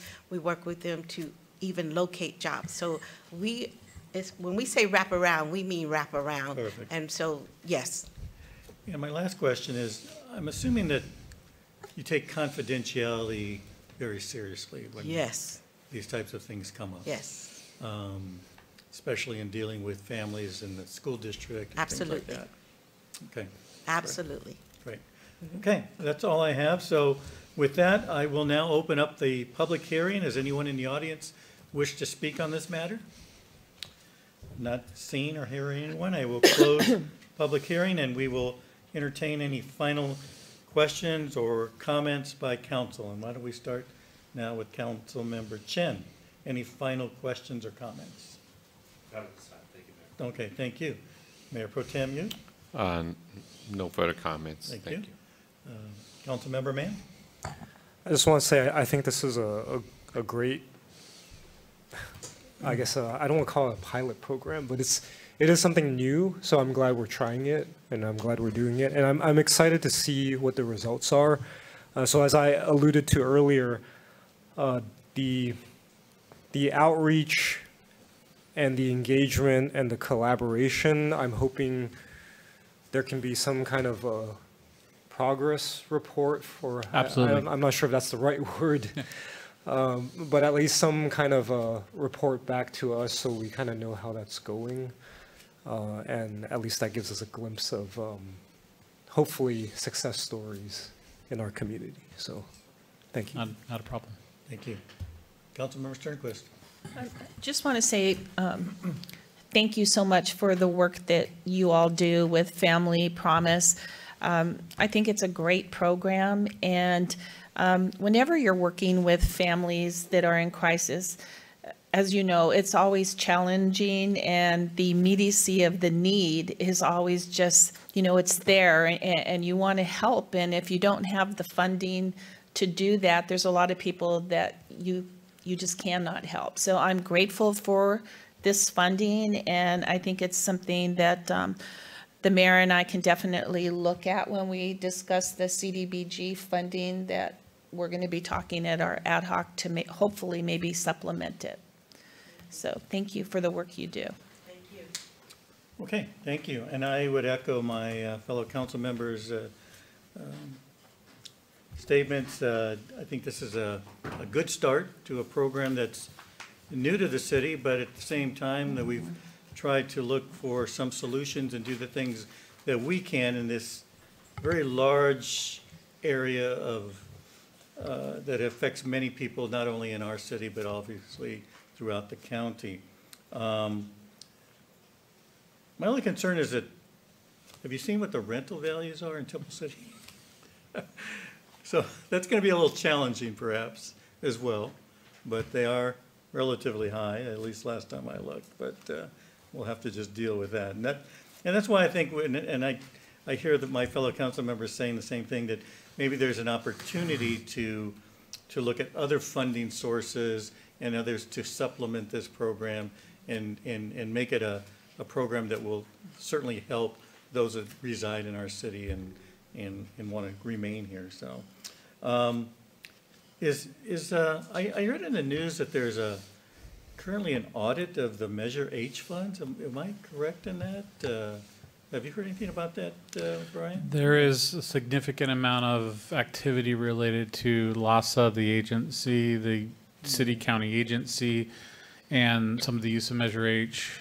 There's a lot of balls in the air with that right now. Yeah, so that kind of concerns me a little bit. But the good thing about this is the state funding that comes directly to us through, so we're not dependent on Measure H or anything else for this funding. So it's a source of stability not only for Family Promise, it's a source of stability for us in knowing we can at least deliver the service for this period of time. That could be a potential source of funding at some point, maybe, but right now it's not. Right now there's not a direct allocation of funds from Measure H to do these types of programs. Mann address that as well. Okay.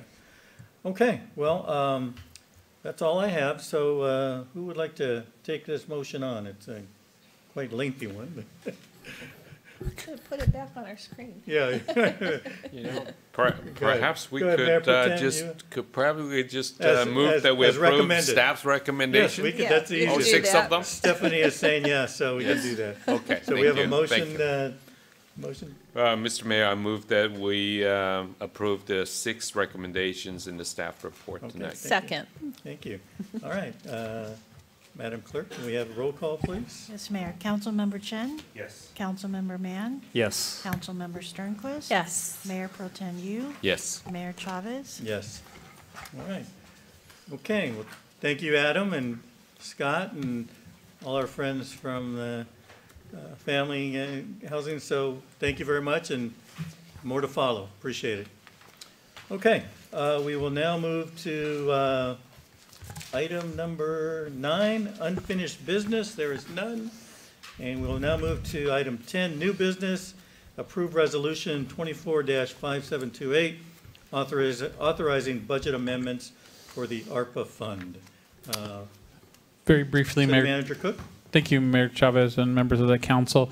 Before you tonight is the effort to ensure that we safeguard the ARPA funds that we received during the process of the pandemic, and the funds that were allocated to cities nationwide. So what we'll be doing is, from an accounting perspective, a kind of a revenue in, revenue out, but also we will continue to track that funding. So what our concern has been going forward is with the projects that you have approved so far, we've had some very good bids come in.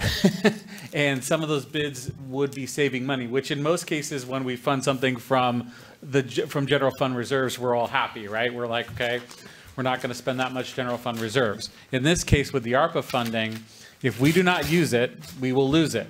We're going to spend it. So what this mechanism allows us to do is to go back and actually accrue the expenses, eligible expenses allowed under ARPA for public safety services, and essentially that puts that into assigned fund balance. So we will be continuing to track this funding. We will track it individually as a line item and assigned fund balance. And even if the federal government comes back and the U.S. Treasury comes back, they'll see that this one was an eligible expense, but as we were spending down that money over time, they'll be able to track the projects that we spent that were ARPA eligible, drawing down off assigned fund balance. So this protects that funding from now until past December of 2024. And so we're not in jeopardy of a project that comes in, let's say 5% under what we budgeted. We won't lose that 5%. But with that, Mayor Chavez, I'll turn it over to our Admin Services Director and City Treasurer. Thank you. Director Paragas, all yours. Good evening, Mayor, Mayor Pro Tem, council members. So tonight really is trying to spend all of our ARPA funds. So resolution number 245728 will authorize 2 budget amendments, funds coming from the ARPA funds and being used into the general fund of $6,372,140. The second budget amendment will be transferred the other way for the public safety expenditures such as the sheriff's contracts costs. And we're requesting $5,705,165. And this would cover the full year of fiscal year 2023 and 24. The third recommendation is the balance from the ARPA funds that are unspent as of July 1, 2023 is $2,329,350. And we'd like to have council direct us to use that remaining funds for next year's budget, 2024-2025, and spend it on the public safety expenditures such as the sheriff's costs. And by the billing of the sheriff's of November 2024, we would have spent all of our ARPA allocation of the almost $8.6 million. So that's the goal tonight with this adoption of the resolution. And then lastly, as Mr. Cook mentioned, we would assign the total of 2 and 3, which is $8,034,515, and basically put that aside for the current projects and any new future projects the council would wish to approve into using those funds towards completing those other projects. So visually, this is what it would look like. Our ARPA budget has the full, ARPA fund has the full $6 million in it. We would move that over to the general fund. And then the other way is the $5,705,000 going to the ARPA fund. And what that would do is the adjusted budget for the ARPA fund would be $5,705,165 for fiscal year 23-24. And then the general fund would be amended to $18,341,360. So you see that blue piece of pie, that's the sheriff's cost that we'll be proposing to move to the ARPA fund. The recommendation number 3, again, is moving the balance, which is an estimate, of course, towards the 24-25 budget, which is in the process right now of we're trying to complete.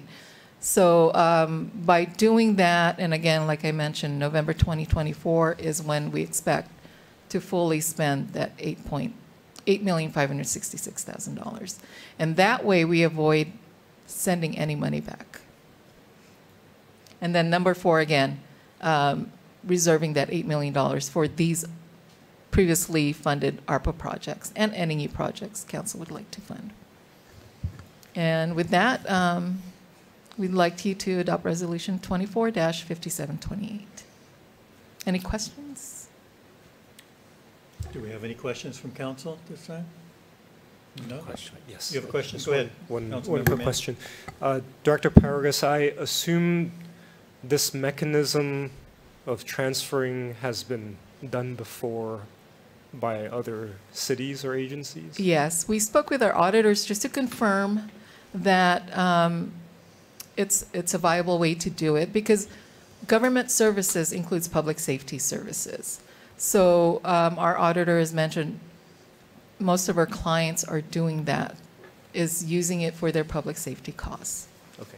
That way, again, no money is sent back to the U.S. Treasury. And they're mostly a lot of the agencies that are our size too, so that, because we're under that $10 million threshold, which allowed us to take the revenue loss as receiving the funds and then expending them in this way as well.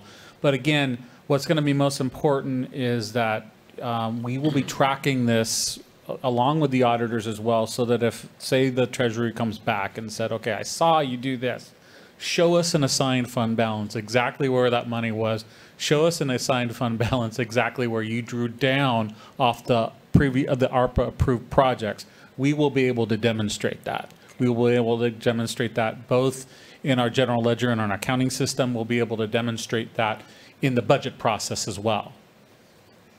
So that's clear to everybody what was done. So are we locked into actually spending this money for public safety, or let's say we decide we need it somewhere else? Can Well, we you're pull it out? you're spending it for public safety now. Right, now. You're reserving it, that $8 million, for the existing projects that you've already approved and the remaining balance that you haven't approved yet. Okay. So I guess the answer is yes, you can. Yes, you use can. monies for Yeah. Okay. And it is an accounting mechanism that we're using in this manner, but it's a allowed mechanism. Right. Any other questions at this time? If not, I will open public comment. Mayor, just Oh, I'm want sorry. to Go ask ahead. a clarification question, just so that folks can hear it. I mean, this is a great way to transfer so we don't lose any ARPA funding, but I think the city manager and then also Director Parkes, this fund transfer mechanism is something that we know will be approved down the road by the feds, right? Yeah, we know, and we have confirmed Yes. this with our auditors as well. In fact, there's a report that's due this month to the U.S. Treasury that we have to show how we're spending it or how we're planning to spend it. So with this approval tonight, I would report that we're spending it for the public safety services. So that first half, that 5.7 million at the end of this month is actually going to be reported to the Treasury. Why we can't do the actual transfer just yet, because it has to do with the 24-25 budget. You would give us the direction to do that when we present to you the 24-25 budget. So the feds are already going to see this $5.7 million transfer. Right. Okay. That's it, Mayor. Thank you. Thank you. All right. Anybody from the public? Jerry, you want to say anything? All right, so I'm going to close the public comments. Any final questions or comments by council members? Comment. Go ahead. I just think it's been such a wonderful opportunity to be on council and have this ARPA funding come to our city, because it's been such a joy in spending it for the community, with more to come. So if there was anything good that came out of COVID, it was, and being a small city, because we weren't, I think it was over a certain population, then you didn't have the flexibility to spend it the way that you would like. There were more restrictions. So I think if there was anything good that came out, municipalities were able to invest back in their communities with this funding. And that old saying, always a silver lining somewhere, right? Somewhere. Okay. All right, well then.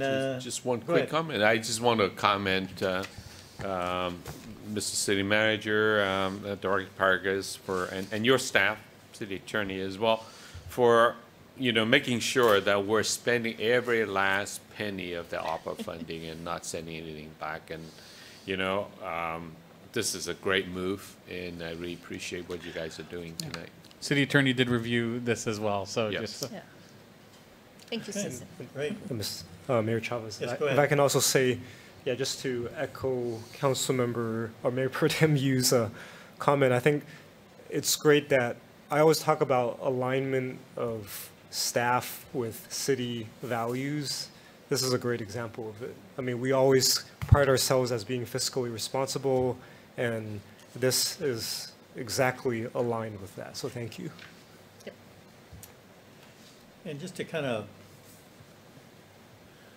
well, you know, put on top of that too, I'm proud of the fact that we have staff that are pretty smart, and they figure these things out, and you know, that certainly makes our job a lot easier, I think, to be able to approve these type of things, because you guys have thought these out well and crossed your T's and dotted your I's and done everything that's necessary. So thank you all for doing that, and of course, Brian, doing a great job as well with overseeing these things, so thank you.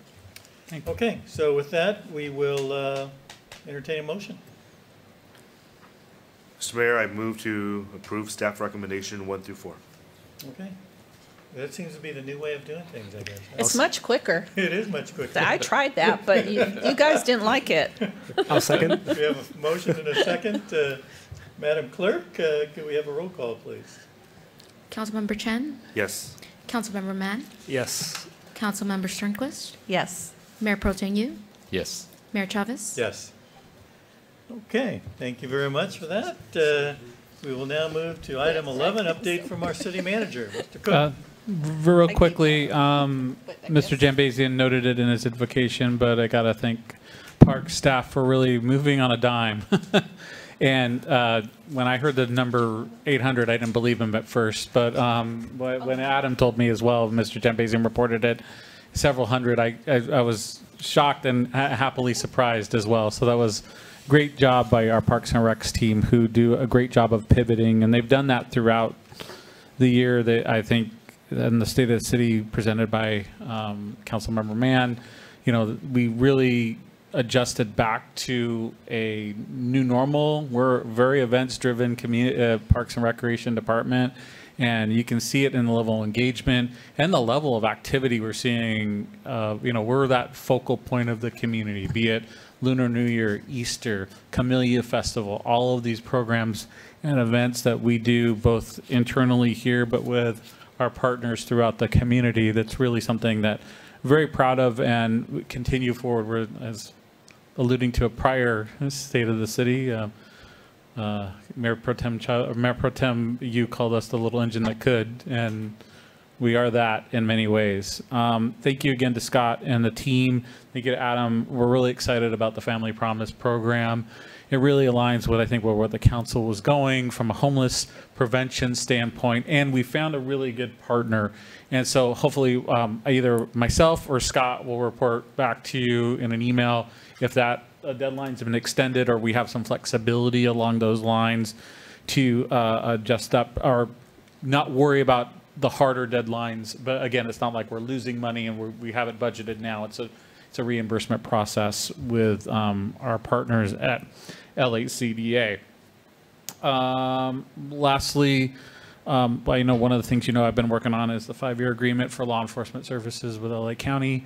And we may be doing a few road shows here with our contract cities throughout, but we do have a couple more meetings that we're having with our county partners, and hopefully bringing something to the board in the next month and a half. That's it, Mayor Chavez. Thank you. Thank you. Update from our city attorney. Do we have any updates? Nothing specific, as always. It's a pleasure to be here. Thank you. Well, thank you for filling in. You always do a great job, so thank you. Keep us in line. Okay, we will now move to item 13, council reports regarding ad hoc or standing committee meetings. First of all, I'll ask if there are any reports from anyone. I don't think so. Before we leave this item, I do want to go over and identify the current delegates to the standing committees and the ad hoc committees. And at the same time, in going through these, I've decided to dissolve a couple of them unless there's any objection to that, and also keep one that I was going to dissolve, but it changed my mind. So first of all, the School District City Standing Committee will remain Councilmember Mann and myself. The Facilities, Public Works, and Infrastructure Standing Committee will remain Mayor Pro Tem Yu and Councilmember Mann. The Audit Standing Committee will consist of myself and Mayor Pro Tem Yu. I initially was going to disband the city-based homeless plan standing committee because I thought that with the work that we did tonight as far as approving our agreement with Family Promise, it would kind of take the place of that. But then I started thinking, discussing with Brian, that maybe this is a good time to actually keep this in place to kind of not oversee it, but do anything we can or make any recommendations, and also to look into other funding sources, as has been mentioned today regarding that. So that'll remain. I will be replacing Councilmember Vizcarra, and Councilmember Sternquist will remain on that committee as well.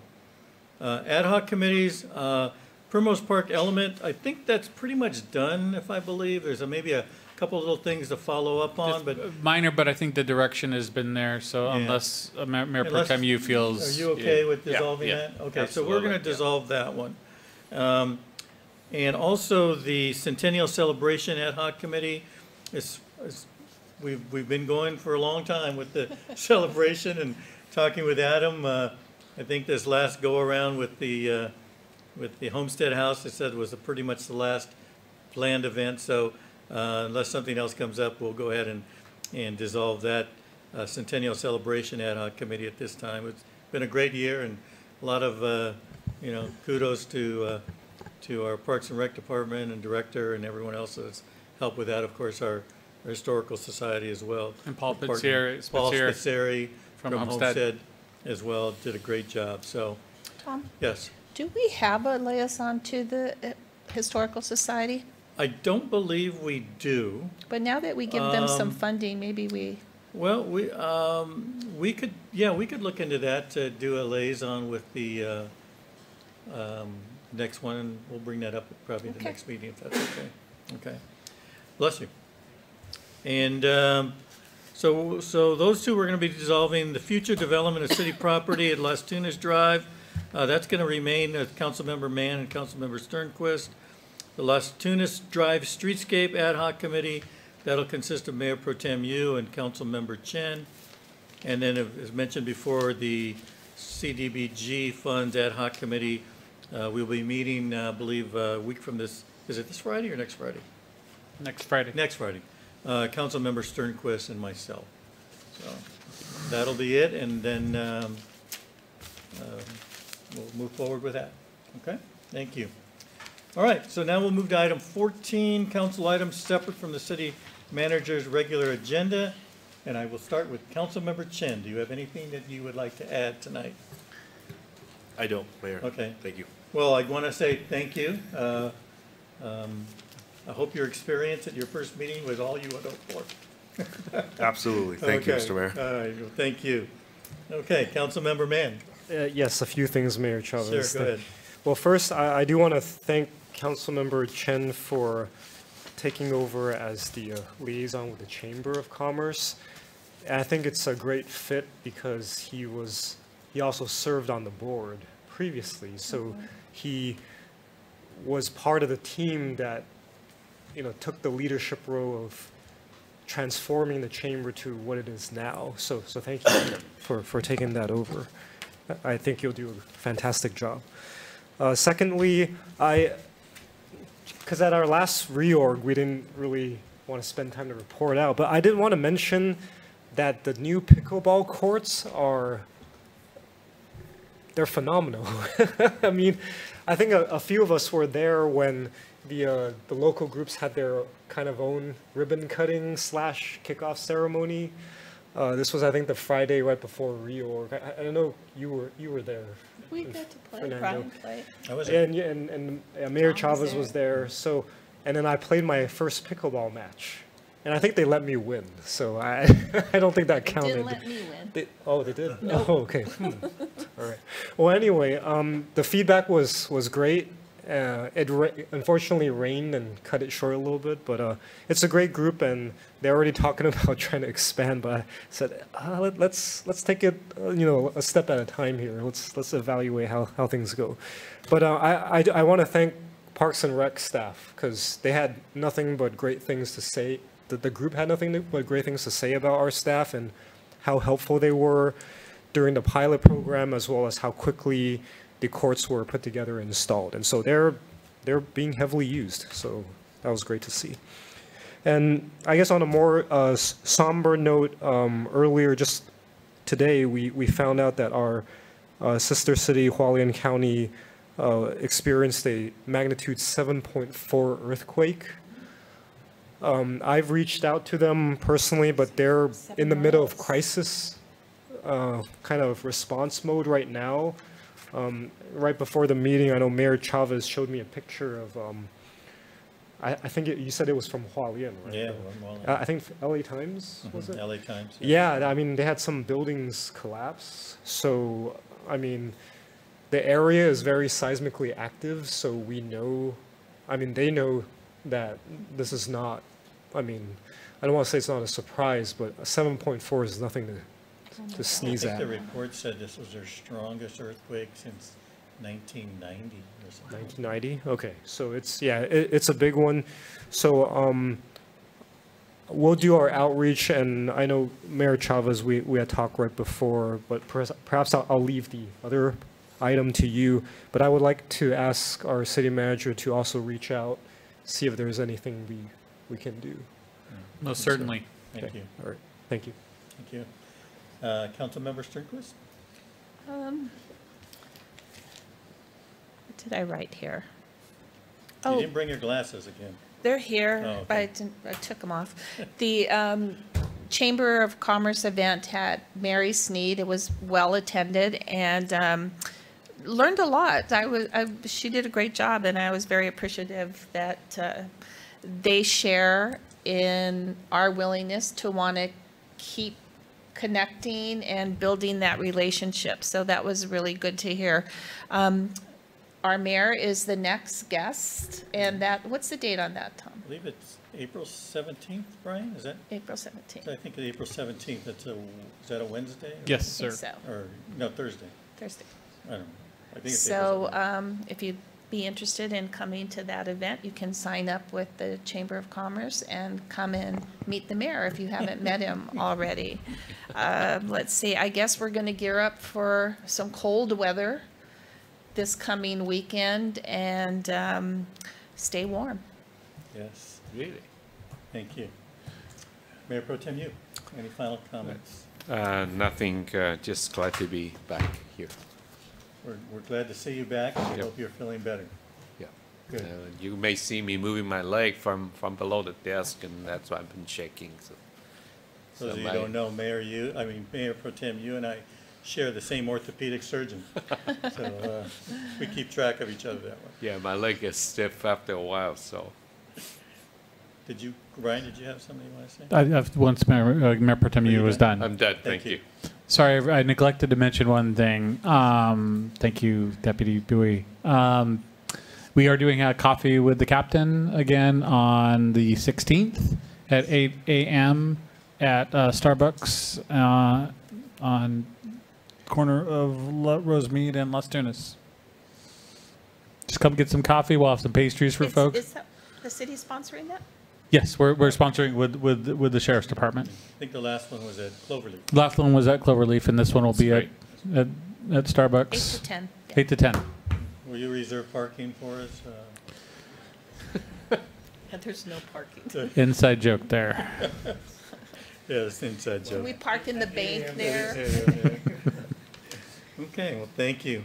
Well, I think as former Mayor Mann alluded to at our reorganization, you can be very busy as the mayor. And I think we've all learned that as well. And it's been that way for the last 2 weeks, actually. kind of hit the ground running, but I've had the opportunity and privilege to attend, of course, several events for the city. One earlier was mentioned, the Homestead Tour at the Homestead Museum, which was a nice event. It rained that day, of course. It seems to always rain on the weekends now, but Paul did a great job. Paul Spitzeri put on a great presentation. We had people from the city.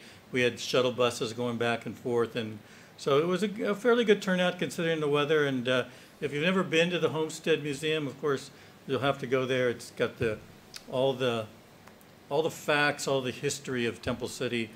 Unfortunately, it's in City of Industry, but City of Industry? Yeah, City of Industry, I think so.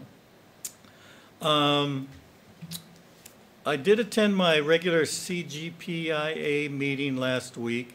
One of the good things that came out of that is that every year JPIA does what we call retrospective computations adjustments, which is a fancy word for saying that we may get a refund on our premiums that we pay. I'm happy to report that we're not getting a whole lot, but we are one of 20 members that are receiving refunds rather than having to pay more. So that's a testament to things that we're doing right in the city as far as risk management goes. And, you know, hats off to staff and all that help with that. And so they do a great job. So that's one good thing. Let's see.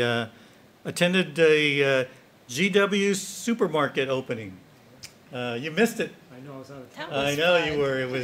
It was a great opening. We had a great time, and I'll tell you what, I think we were all very impressed with that market. It was huge, and it was beautiful inside.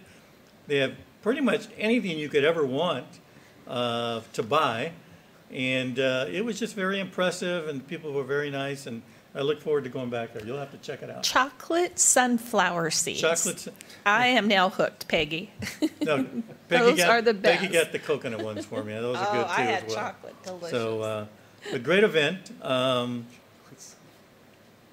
That's where the parking thing came from, but we'll forget about it. Anyway, Chamber Roundtable. Okay, as Councilmember Sternquist mentioned, very good roundtable, and as she mentioned, I will be speaking at the next one on April 17th. So certainly look forward to having people come, and we're going to kind of give an overview of what's been going on and all the things that we have been doing as a city council. Easter egg hunt. It was hard to believe, but there were over 800 people that came to that event. Wow. Jerry was there for all 3 hours taking photos. It was very interesting. If you haven't seen the photos, I think Adam sent it out. The way they set it up, because obviously it was inside, it sort of reminded you of like one of those Disneyland rides where the line goes in and out and in and out. But at each station, they had things for the kids to do. Wow. And events, and the Easter bunnies were there, and people just had a great time. It seemed like everybody had a good time, and the line moved pretty quickly, and they were pretty steady for the whole 3 hours. Wow. I mean, just coming in and out. So, hats off to Parks and Rec, of course. They did a great job. And at the last minute, of course, as well. So, one last event that I was able to attend also on Sunday, you probably remember Pastor Andrew, who came and gave the invocation a few weeks ago. He's the new pastor for the Live Oak Community Church, which used to be Westminster Presbyterian on Live Oak. Yeah, Westminster Presbyterian. They've taken over, and it wasn't a grand opening, because that's like, you can't call it a grand opening. That's like for a supermarket, not a church, right? But it was great because Pastor Andrew used the perfect words. He says, it's our public launch. So that's what it was, a public launch. So I thought that was a good phrase. And so they had a public launch of the church on Easter Sunday, and they were kind enough to invite me and attend. And there were a lot of familiar faces there as part of that congregation. And of course, they're trying to grow, and we hope that they will do well. And it's got a great location. As you know, we've used that for the Neighborhood Watch in the past as well. And I think, do we have another meeting before Neighborhood Watch? Because you didn't mention that as well. I think. Yeah, we did. Neighborhood Watch. Neighborhood Watch is. Yeah. Is it the 18th? Yes. Yeah. So the 18th. So we will have another meeting before. Yeah. Then. Yeah. So, and that's going to be, I believe, at, no, it's not going to be at that church. It's going to be at Cloverly. Cloverly, I believe, yeah. Cloverly School. Yeah, Cloverly Elementary. So anyway, it'll be a busy time, and, you know, I can tell all of you that the sentiment out there in the public is good. People really, I think, like what's happening, and we're excited about having a new council member. It's the first new council member in a long time. And so, our past council member left he on left a on river his- cruise yeah, today. I know. He's enjoying, Europe. and retired I life. think he's in so. Amsterdam by now. Yeah, probably. So anyway. Okay, so we will end by having any additional public comments not listed on the agenda. Anybody? Jerry, go ahead and talk from there. Your roundtable is actually Friday, April 19th. Oh, is that when it is? Not 17th. Okay, thank you for reminding me. Okay, thank you. It's a Friday. It's always, I think they always have it on a Oh, Friday. maybe. Yeah, Yeah. I think it is, yeah. Thank you for correcting, April 19th, so. Yeah, if I'd have been there on the 17th, it wouldn't have been good. No. And of course, our prayers and sentiments go out to Wallen as mayor, council member. I'm going to call you Mayor Man for a while, right? You know how that goes, right? Our council member Man mentioned, unfortunately, you know, you go to the LA Times website, they have a photo of a damaged building in Wallen. It's actually resting at a 45-degree angle. It looks like it's Pisa. about, yeah, it's like a leaning tower of Pisa. It's a very large, probably looks like about 6-7 stories high. 7.4, they're now having a tsunami warning. And so I've asked Brian and to reach out as well to them and see what kind of help they may need from us. I know it's still early and they're still dealing with the crisis, but certainly we will reach out and provide any help or care packages perhaps that we can put together, and council will be informed of that as well. Jimmy's there now. So- Jimmy from the Tea Station Is he is there in now? Taiwan. Oh, he's there now? I believe so, because I went up and I was talking to his wife a couple days ago, and I asked her about Jimmy, and she said that he was in Taiwan. And was he close, his home, to? I'm not sure if he was. Oh, okay. Yeah, that's, well, hopefully he's okay. All right, so unless there are any other public comments, we will close public comments, and we are now adjourned.